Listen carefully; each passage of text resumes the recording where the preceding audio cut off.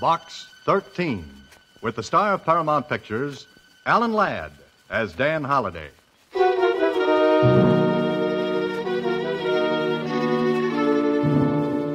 Hey, look, boss. Look at this. An ad in the Star Times out-of-town newspaper. Yeah.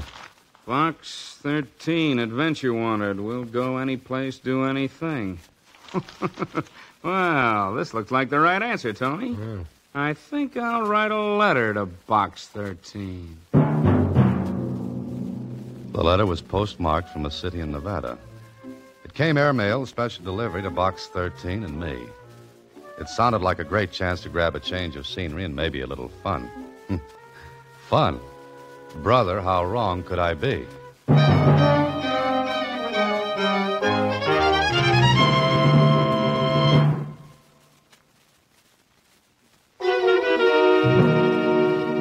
And now, back to Box 13 and Dan Holliday's newest adventure, Triple Cross. Just run an advertisement in the Star Times, one that reads, Adventure Wanted, will go any place, do anything, and see what you get. A lot of them can be interesting, like the one I listened to Susie read. The one that came airmail, special delivery from Nevada. Enclosed is enough money to buy you a plane ticket to Los Meros. You want adventure? All right. Come to Los Meros, register at the Paradise Hotel. Wait in your room until you're contacted. And that's all it says, Susie? That's all, Mr. Holliday. There's not even a signature, even. It's what's called an ominous letter. What kind of a letter, Susie? Ominous. That means it's not signed by anybody. The word you mean is anonymous. Oh. But you could be right after all. Well, Susie, lock up the office and look for me when you see me with a new plot and a nice tan. A new plot and a nice tan, I said. I got the plot, but the tan almost turned into a beautiful white pallor, the kind that goes well with lilies. The plane trip was smooth. The trip from Mayport to the Paradise Hotel was nice and easy. And the hotel itself, well, it was the only one I could remember that looked like the ads in the travel folders. Oddly enough, there was a room reserved for me in my name. Okay, somebody checked and found out who I was. I explored the suite, thinking maybe I'd get a lead on what this was all about. But it was just a fancy set of rooms, all newly decorated. I sat down, and then about a half hour later... Come in. Message for you, Mr. Holliday. Oh, thanks. Here you are. Oh, thank you. Just a minute. Who gave this to you? A man, sir. What kind of a man? What did he look like? Oh, just a man, sir. Oh, I see. A head, 2 eyes, nose, 2 ears, and a mouth. That his description? Yes, sir. That's exactly what he looked like. Good. Then I'll know him when I see him. Oh, did he ask for an answer? No, sir. He just told me to bring the envelope to you. Will that be all, sir? Huh? Oh, yes, thanks. Well, 2 $100 bills. And a message that said, buy a red carnation in a flower shop and put it in your lapel. After dinner, go to the casino roulette table, buy $200 in chips and put them on number 18. If you win, walk away, wait 10 minutes, and put half the winnings on number 22. After you play, wait in the casino.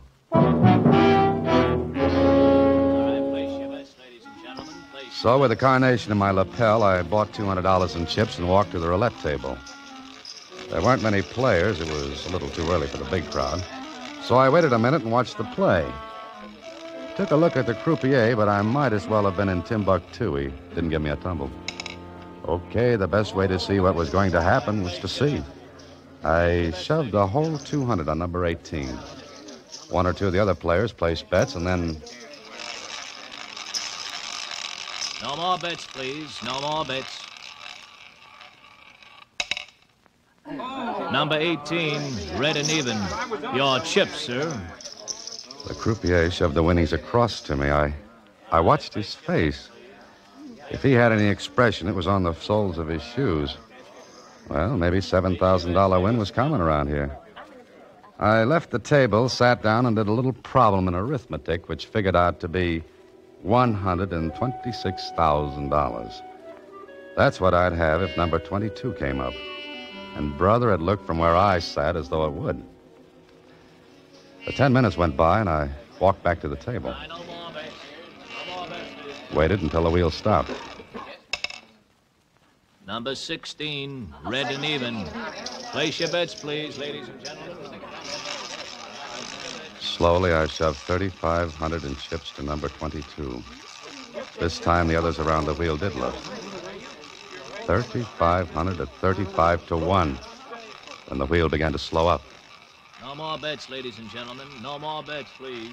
That croupier was as cold as the floor of a mausoleum. Somebody dropped a pin, and I heard it hit the floor. The white ball clicked its way until... Number 22, black and even. Your chip, sir.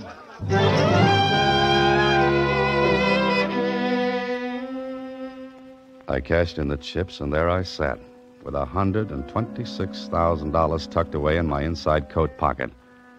Somebody had that wheel fixed for a killing. I began to wish I was back in my office. I didn't like it. A crooked play. Why? Who? I made up my mind to go to the owner of the place and wash my hands of the whole thing when... Oh, there you are, Mr. Holliday. I've been looking for you. I have a message for you. Yeah?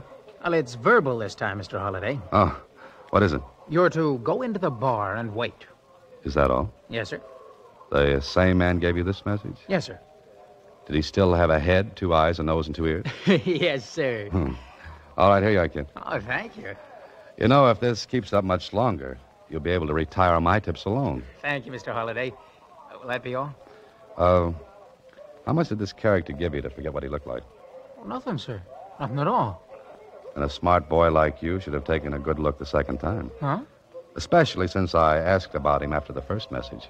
Oh, he was big, dark, a little mustache, and he had a little white scar over his right eye.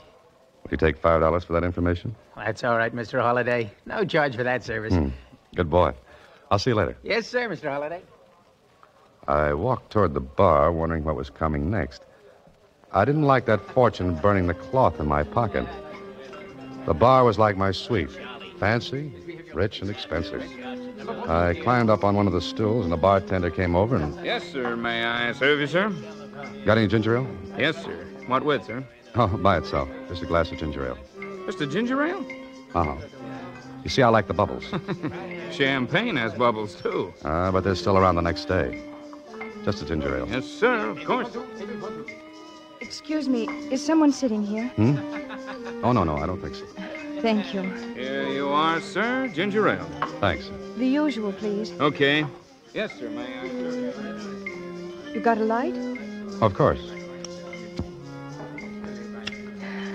Thank you. Don't mention it. Here you are. Thanks. Why do you drink ginger ale? I like it. Why do you drink martinis? Same reason, I guess. It's a brilliant conversation, isn't it? Well, I've heard better. You're not very friendly, are you? A Boy Scout is always friendly. And does good turns. So I hear. Do you want to be helped across the street? All right, I'll shut up. I took a good look at her. There was something scared-looking about her. She was nervous. Well, so was I, because the minutes were passing and I still had that money. And I wanted to get rid of it. But I wondered about the girl, whether she had any part in this. I watched her out of the corner of my eye. She picked up her bag, reached for a lipstick, and then... Oh, clumsy. So it's true what they say about women's handbags. You get the stuff on the bar, I'll pick up the kitchen sink off the floor. I'm so sorry. Did the powder spill on you? No, it's all right. Yeah. Here you are. The mirror didn't break, did it? Nope, you're still good for 7 years more. Thanks. Thanks ever so much. I told you I was a good Boy Scout. You have a nice smile. Want a toothpaste commercial to go with it? Now, don't be nasty. I'm sorry. I guess I'm just as nervous as you are. Let's talk about something else. She chattered away, and It really is I a listened with lovely half an place, ear. isn't it? Once in a while, threw in a yes or a no, and the clouds began to gather. The mirror at the back of the bar went back and forth. The people got bigger, then shrank to midgets. Somebody drove a plane through my head. It buzzed around and made a bad landing on my brain, and...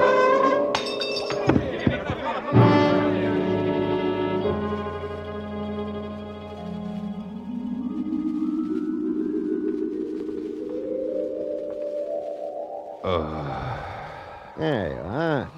Feeling better now? You'll be all right. Just lie there, take it easy. Sure, Hey, I'm in my room. Of course. We brought you here. We? I'm the hotel physician, Mr. Holliday. Oh, what happened? And just a fainting spell, nothing serious. Fainting spell? What are you talking about? Fainting spells. Your wife told me you get them. My what told you what? No. Just lie back. Whose wife said what? Well, your wife. She's going to have a prescription filled.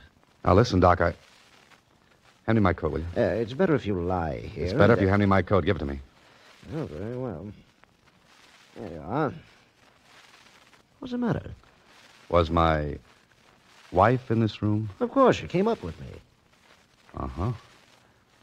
Doc, what would you do with $126,000? What? 100? That's an odd question. What would you do with it? I don't know. Because I haven't got it anymore.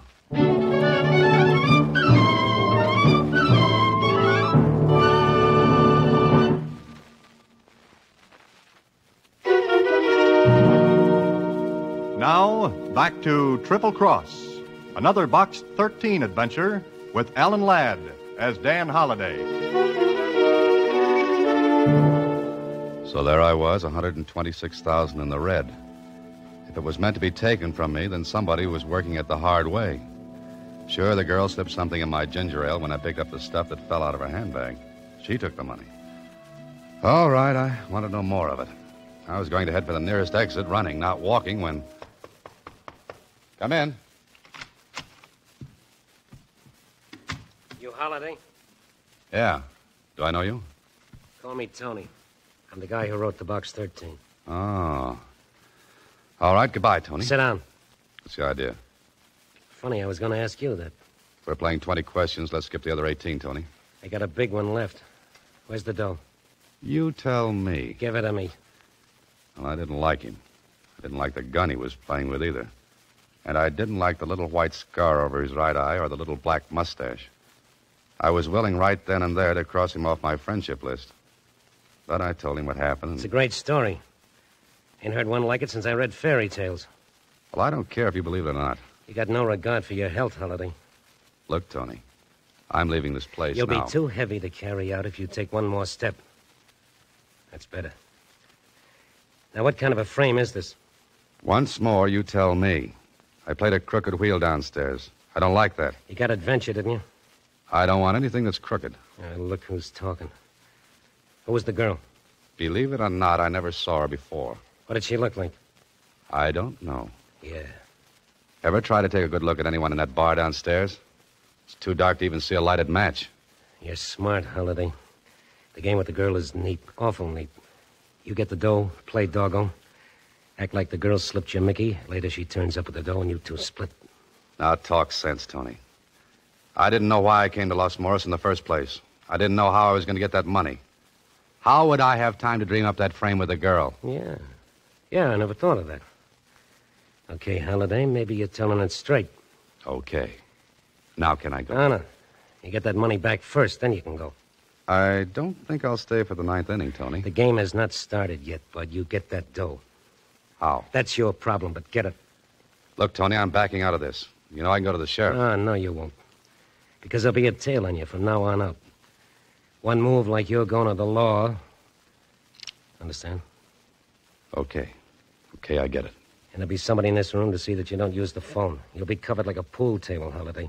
What if I can't find the girl? What if I can't get the money back? The boss will be awful mad. And? There are worse places than Los Morros to spend a lifetime.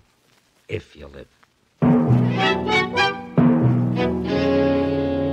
Ever have one of those dreams in which you try to run away from something and can't? Well, this one, with my eyes wide open, was really something. Tony and I went downstairs. Two other characters detached themselves from chairs when Tony nodded at them. Brother, I was covered. It looked hopeless.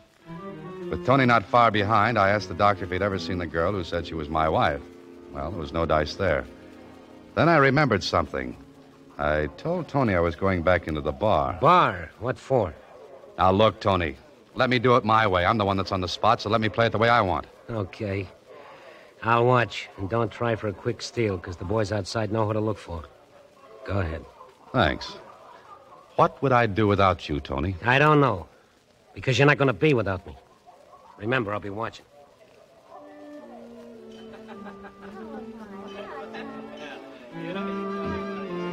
Yes, sir. May I serve you? Well, feeling better, sir? Well, much. Where were you when I fainted? At the other end of the bar, sir. Oh, yeah. So you were. It wasn't our ginger ale, sir. No, it wasn't. I just have a loose head, and when I shake it, it comes off. May I serve you something, sir? Yes. An answer to a question. Well, what's that, sir? Who was the girl who sat down next to me? I don't know, sir. Oh, yes, you do. I beg your pardon, sir. Quit the sir business. You knew that girl. Why do you say that? Because when she sat down, she asked for the usual, and you brought her a martini. And you said okay when she asked you. What does that prove? The martini proves you knew who she was. The okay means she wasn't a guest of the hotel. No bartender as polite as you are would say okay to a lady guest. That makes sense? Why do you want to know who she is? Does that make any difference? Yeah, because I wouldn't want to see her in trouble. I'll try to keep her out of it. I won't tell you. Ever see a picture of Alexander Hamilton? What are you talking about? Well, here's one. And funny enough, it's on a $10 bill. In fact, his picture's on all 5 of these bills. Yeah. Her name's Kathy Lee. I think she has a place at the Las Palmas courts. Thanks. Put these pictures in frames, will you?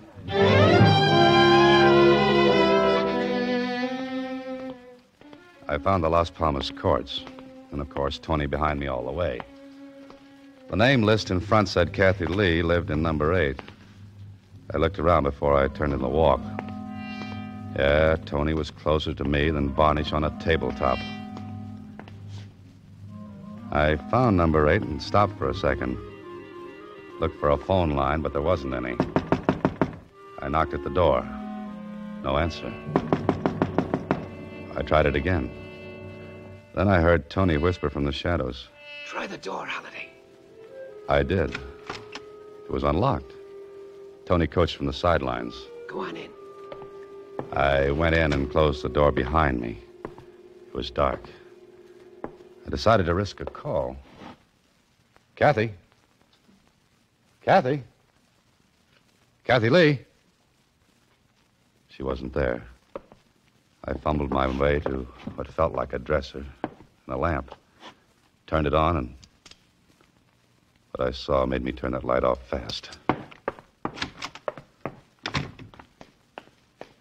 What's the matter? She's dead.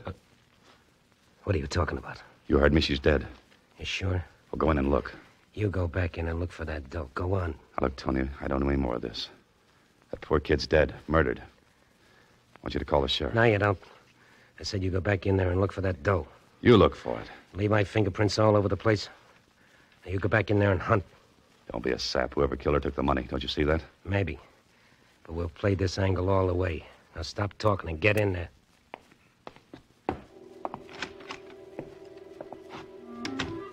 I hated to turn on that light, but I had to. I didn't look at her. I looked through the room. Then I found something. A plane ticket to San Francisco, leaving that night. And a boat ticket for South America. They were in an envelope, but the information on the envelope said there would be 2 reservations. I put it back where I found it because I didn't want Tony to find it on me. And there was something else. A locket with a man's picture in it. I took it off his chain and shoved it in my pocket, and I left. Well, Holiday? It's not there. I told you it wouldn't be. Stand still. Back toward me. A frisk, Tony? You don't trust me, do you? Shut up. No, I told you. Who killed her? Find that out, and you'll know where the money went. Come on. What's so funny? Holiday, right now I wouldn't want to be in your shoes. Tony was right. People at the casino saw me win that money, and somebody must have seen the girl with me. Then I got the Mickey. The money was taken, the girl killed. Who did it? Me, Dan Holliday. Because the girl clipped me for the money. Well, this was a beautiful frame. Any art gallery in the country would be proud to hang it. But I knew something Tony didn't. The plane and boat tickets. 2 seats. One for Kathy and her murderer. Somebody who left her tickets in her bungalow to make it look as though she was in on the $100,000 job by herself. Sure. Now her killer was taking a plane. In 1 hour. And a boat to South America. I could have told Tony, but I wanted to wrap it up myself. Besides, I wanted to get the whole thing to the law. On the way back to the hotel, I figured something out for myself. But I'd have to see the boss of the casino, and I thought I knew how to do that without Tony tagging along. The casino was full. I stopped. Tony stopped. What's the idea? What now? I've got to think. Up to your room. No. You want to get hurt? Sure, go ahead. Shoot me. Now. In front of all these people. You know, Tony, you wouldn't get 10 feet. Smart, ain't you? Okay, what's now? I'm going to play blackjack. What? Want to watch? I sat at the blackjack table. I had as much interest in the game as Aunt Mamie back in Iowa, who never saw a deck of cards in her life. But I had an idea, and I played it for all it was worth. Look, dealer, Yes? I didn't like that last deal. I beg your pardon, sir. I said I didn't like that last deal. Well, we'll return your money, sir. Never mind the money. Who runs this place? is that guy trying to put on over there? It worked. In 3 seconds, I was surrounded by muscle boys, and Tony was hotter than a New York sidewalk in August. But he couldn't touch me. A minute later, I sat across the table from the owner of the casino. I told him what happened, and when I finished, he stared at me and said, You're trying to tell me somebody let you win that money on my wheel? I am? You're crazy. The wheel's straight. But you know I won that money. Sure I do. Any time $100,000 slides across, I know it. But this time it was fixed. The croupier was tipped I was to win. Wait a minute. Marty, send Frankie up here right away. Huh? Oh. Okay, forget it. What's the matter? Frankie, the croupier, went off duty just after you won. He's not back yet. And he won't come back. Now, somebody planned to take the house this evening for that money. Somebody who couldn't risk getting it himself. So I'm the logical one. No one knows me here. I'd look like just another player. Later, Mr. Fix-It plans to pick up the money and beat it. Who? Someone besides yourself who could get to the croupier and bribe him to fix the wheel. Got any ideas? Yeah. One. My partner. Well, that's it, then. It's got to be. But the girl, she doped you. That was a hard way to get the money from you. Listen, I've got an idea, but I'm a little cramped for room. Some of your partner's boys, particularly a guy named Tony, are glued to me. Get some of your boys to shake them off, and I'll bring that money back to you. How do you know where it is? I know. Okay, Holiday.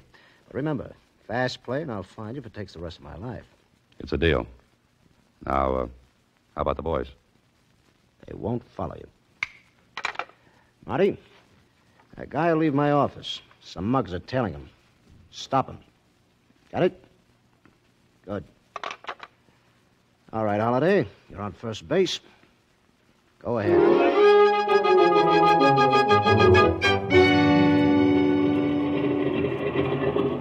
I was sure he'd be at the airport, and I wasn't wrong.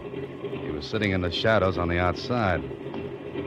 I walked over to him, and he looked up. Holiday, I thought you would be... Thought I'd be framed, huh, Frankie? What are you doing here? I've got a message from Kathy Lee. Kathy? She's... You ought to know you killed her. You're crazy. Not only that, you've got $126,000 in that bag. $126,000 that looked like easy money. Shut up. That money doesn't mean a thing. It's the girl who counts, the girl who was willing to do what you told her to do. The girl you triple-crossed and killed after you double-crossed your boss who bribed you to fix the wheel. It's too bad you're so smart, Holiday. It's too bad you led with that right, Frankie. Somebody call the police to come and clean this up.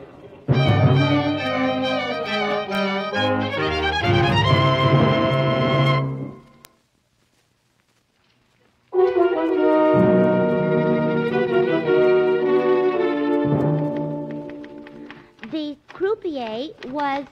Oh, please hurry, Mr. Holliday. I want to hear the ending. All right, Susie, all right. What do you want to know? Well, how did you guess that Kathy Lee was the croupier's girl? Well, her locket had his picture in it. Oh, they should have given you the money as a reward. No, thanks, Susie. They can have it. But there's one thing I don't understand, Mr. Holliday. And that's? You didn't get a tan at all. You're just as pale as when you left. Oh, $126,000. A murder and a tan, too, she wants. Good night, Susie. Next week, same time, Alan Ladd stars as Dan Holliday in Box 13.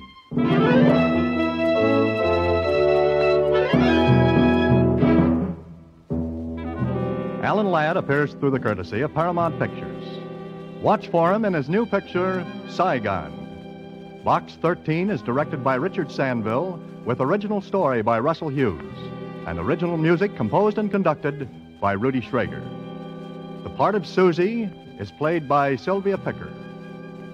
Production supervision is by Vern Karstensen. This is a Mayfair production.